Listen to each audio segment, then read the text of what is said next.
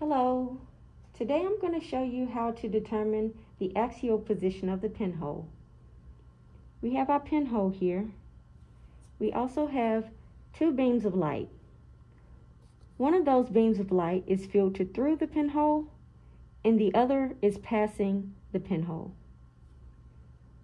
To determine this position, we move our pinhole along the z-axis.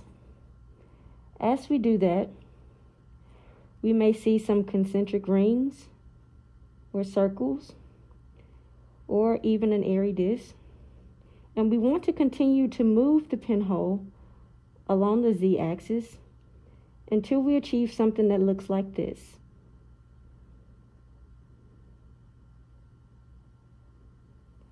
And this here is where we want the axial position of the pinhole.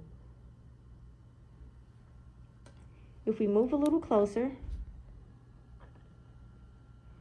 you can see in the left beam information about a star target.